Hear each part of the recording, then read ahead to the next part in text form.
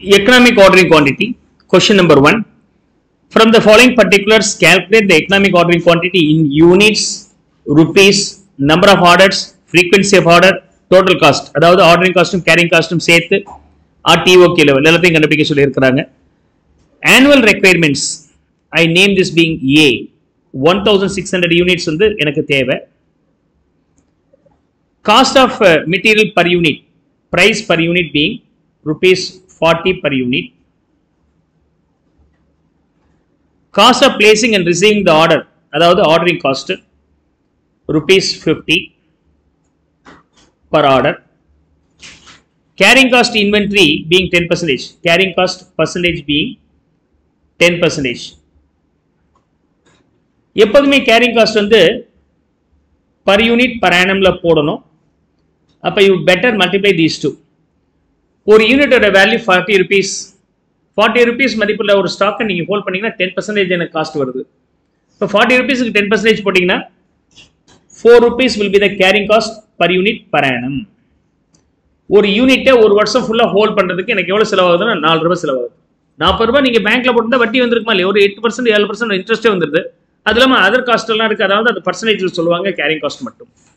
Now we have to find out the EOQ. So I am going to calculate the EOQ under tabular model first, அதுக்கப்புறம் ஒவ்வொரு மாடலா போகலாம். Okay. Now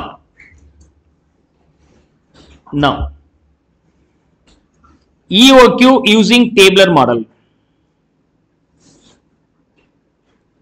Tabular model is very simple. For different lot size, you just go for ordering and find out the cost and determine whether this is cheaper or not. இருக்கிற different option எது cheaper இருக்கோ அதை நீங்க முடிவு எடுக்கலாம். For example, years requirement being 1600. நீங்க எத்தனை order பண்ண போறீங்க? How many orders you are going to do? Right. Orders. Okay.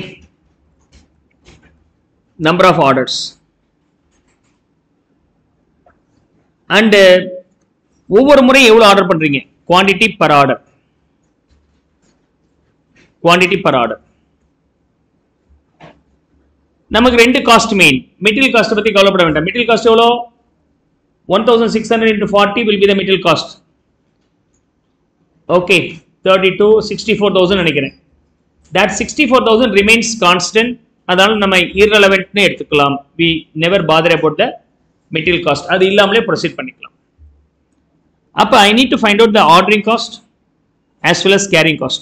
Ordering cost as well as carrying cost. Ordering costing carrying costing சேர்த்துட்டீங்கன்னா உங்களுக்கு என்ன வரும்? Total cost வரும். You will get the total cost. So you have to calculate all these costs. என்னுடைய ரெக்குயர்மெண்ட்டை ஒரு வருஷத்துல ரெண்டே ஆர்டர்ல வாங்குறதா இருந்தா எப்படி இருக்கும்? அல்லது 4 முறையில் வாங்கினா எப்படி இருக்கும்? 6 முறையில் வாங்கினா, 8 முறையில் வாங்கினா, 10 முறையில் வாங்குறேன் அப்படின்னு சொல்லிட்டு நான் ஆர்டர்ஸை இன்க்ரீஸ் பண்ணிட்டு போறேன். என்னுடைய இயர்ஸ் ரெக்குயர்மெண்ட்டை 2 ஆர்டர்ஸ்ல பர்ச்சேஸ் பண்றேன் அப்படின்னா ஒரு ஆர்டருக்கு எத்தனை வாங்கி ஆகணும்? My annual requirement being 1600, I purchase the entire 1600 in 2 times. அப்படின்னா every time I have to purchase 800. Sir ஏன் சார் நம்ம 1ன்னு போடக்கூடாதா சார்? ஒரு ஆர்டர் இருந்தா எப்படி சார் இருக்கும்? போடலாமா? 1 2 3 போடலாமா? போடலாம். டைம் ஜாஸ்தியாகும், பரவாயில்லையா? கான்செப்ட் அதானே. அதனால சிம்பிளா போறதுக்கு நம்ம என்ன பண்றோம்? 2 4 6ன்னு கொண்டு போறோம். ஃப்ரீயா இருந்தீங்கன்னா நீங்க 1 2 3 4 கூட நீங்க போட்டு போகலாம். ஒன் டைம்ல இருந்தா எப்படி இருக்கும் அப்படின்னு. ஸோ இப்போ குவான்டிட்டி பர் ஆர்டர் எப்படி கண்டுபிடிக்கிறீங்க? ஃபர்ஸ்ட் வந்து ஆர்டர்ஸ், நம்பர் ஆஃப் ஆர்டர்ஸ் நாமளே அஷ்யூம் பண்ணிக்கிட்டோம். 2 முறை 3 முறை இப்படியே அஷ்யூம் பண்ணிக்கலாம். இல்லை குவான்டிட்டி ஆர்டர் 800 600 நீங்க அப்படி கூட அஷ்யூம் பண்ணிக்கலாம். But better assume the number of orders in the tabular model. So quantity per order being annual requirement divided by quantity. Okay, so number of orders.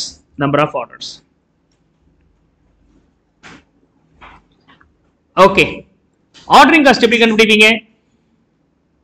Ordering cost எப்படி கண்டுபிடிப்பீங்கன்னு சொன்னால் ordering cost is equal to number of orders multiplied by ordering cost per order or cost per order. அப்படின்னா number of orders இங்கே கொடுத்துருக்குறாங்க. ஒரு முறை order பண்ணால் எனக்கு 50 ரூபா செலவாகுது. அப்போ 2 முறை பண்ணனா எனக்கு எவ்வளோ செலவாகும்? 100 rupees. ஸோ என்னுடைய ரெக்வயர்மெண்ட்டான 1600 2 முறையில் ஆர்டர் பண்ணுறேன். 800 ஒரு முறை, ரெண்டாவது முறை 800. ஒரு முறை போகிறதுக்கு எனக்கு 50 ரூபா செலவாகுதுன்னா 2 முறைக்கு 100 ரூபா செலவாகுது. How can I calculate the carrying cost, sir? Carrying cost calculation வரும்போது carrying cost is equal to quantity per order. ஒரு ஆர்டருக்கு எவ்வளவு குவாண்டிட்டி வாங்குறீங்க அதுதானே கொண்டு வந்து வைக்க போறீங்க.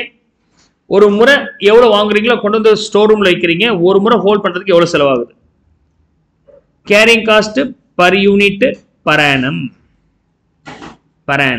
That is 4 rupees already we have calculated. 40 ரூபாய் மதிப்புல ஒரு யூனிட்டை ஒரு வருஷம் ஃபுல்லா ஹோல்ட் பண்றதுக்கு 10% செலவாகும், அதாவது 4 ரூபாய்.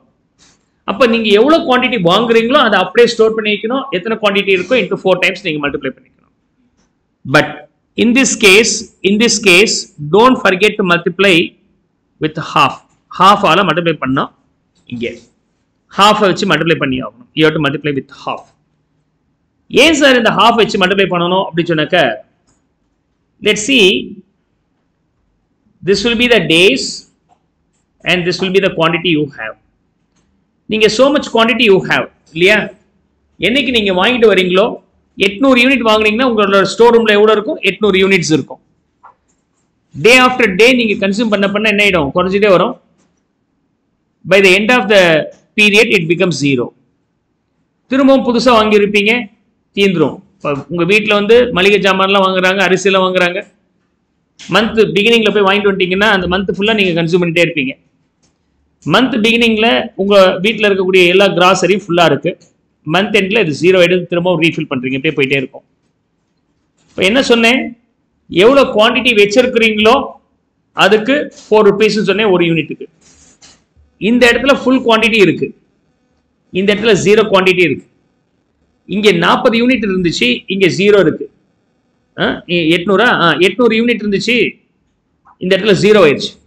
ஒரு யூனிட் ஹோல்ட் பண்றதுக்கு 4 ரூபான்னு சொன்னால் இந்த இடத்துல 800 இருக்கு சார், இங்க 0 இருக்கு சார். அப்ப எதை சார் எடுத்துக்கிறது? Do the summation of these two and take the average of this. So if you take the average, then it's only 400 units. Like ஆரம்பத்தில் 800 இருந்துச்சு, அதுக்கப்புறம் 0 இருந்துச்சு.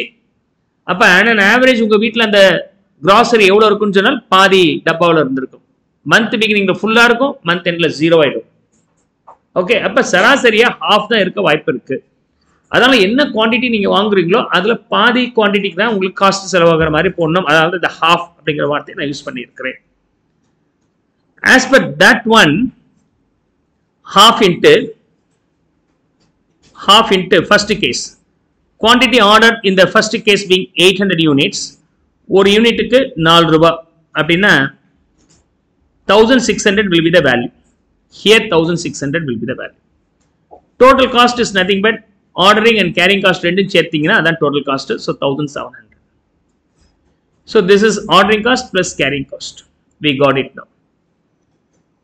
Same way, if I order entire quantity in 4 times, 4 orders அப்படி சொன்னாக்க ஒரு முறைக்கு எவ்வளவு பண்ணி ஆகணும்? 400 units. ஒரு முறை ஆர்டர் பண்றதுக்கு 50 rupees நமக்கு தெரியும். 4 முறை பண்ணீங்கன்னா 200 ரூபாய் செலவாகும். Carrying cost எவ்வளவு அப்படி சொன்னாக்க I work out here B. Half into quantity ordered by this time is only 400. So into 4 rupees. அப்படின்னா okay, 400 into 2, 800 rupees. 800 rupees will be the carrying cost. Total cost என்னவா மாறி போச்சு பாருங்க, குறைஞ்சு போச்சு பாருங்க. நம்முடைய entire requirement 2 முறையில பண்ணோம்னா 1700. அதே entire requirement 4 முறை பண்ணாக்க 1000 குறைஞ்சிச்சு. கிட்டத்தட்ட 700 rupees you saved. So which is the advisable ஒண்ணுன்னா, purchasing in 2 orders or 4 orders ன்னு சொன்னால் advisable to purchase in 4 orders, not for 2 orders. Similarly, we have the other option also. Can we still increase the number of orders so that is there any reduction in total cost or not? அப்படிங்கிறத நம்ம பார்க்க போறோம். So இங்க வரும்போது 50 rupees into 6 orders அப்படிங்கும்போது 300 rupees. எவ்வளவு quantity இருக்கோ 300 sorry 1600 by 6 எவ்வளவு வருது? 267 will be the answer. and ordering cost எவ்வளோ 6 ஆர்டர் ஒரு ஆர்டருக்கு 50 rupeesனா 6 ஆர்டருக்கு 300 ரூபாய். கேரிங் காஸ்ட் எவ்வளோ கேரிங் காஸ்ட் வரும்போது இன்ட்டு 4 பா டிவைட் பை 2ன்னு சொன்னால் 2ஆல் மல்டிப்ளை பண்ணிக்கலாம். எவ்வளோ குவான்டிட்டி இருக்கோ இன்ட்டு 2 டைம்ஸ் மல்டிப்ளை பண்ணிக்கலாம். திரும்ப நான் ஒர்க்கிங் நோட் போடலை, அதே மாதிரி ப்ரொசீட் பண்ணிக்கிறோம். So 534. So the overall value being 834 will be the overall value.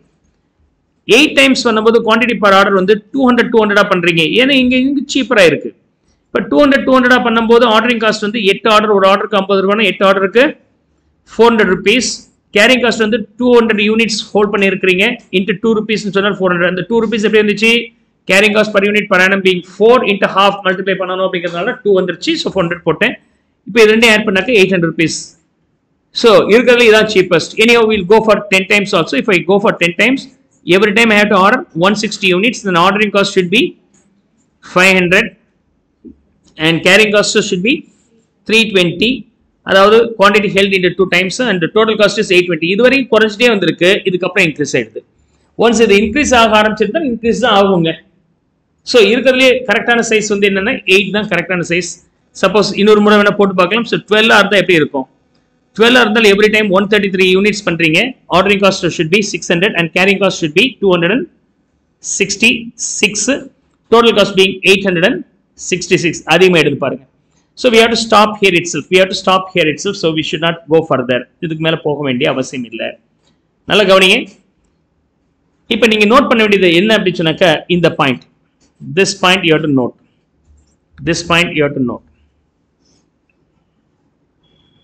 Okay, this box. Okay, அதாவது this will be the number of orders at EOQ. This is EOQ in units. இது number of orders, இது EOQ in units.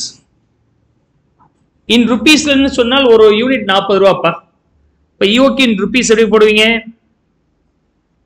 EOQ in units into per unit oda value 40 rupees ன்னு சொன்னால் 8000 rupees. So EOQ in rupees being 8000 units. Sorry, 8000 rupees.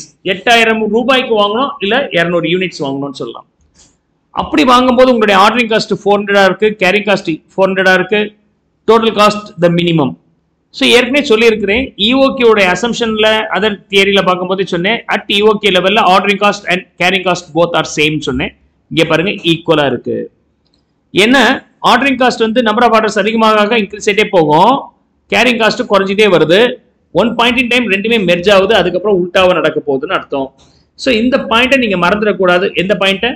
This equal point. Ordering cost and carrying cost will be equal at what EOQ level. At EOQ level ரெண்டுமே same ஆக இருக்கும்.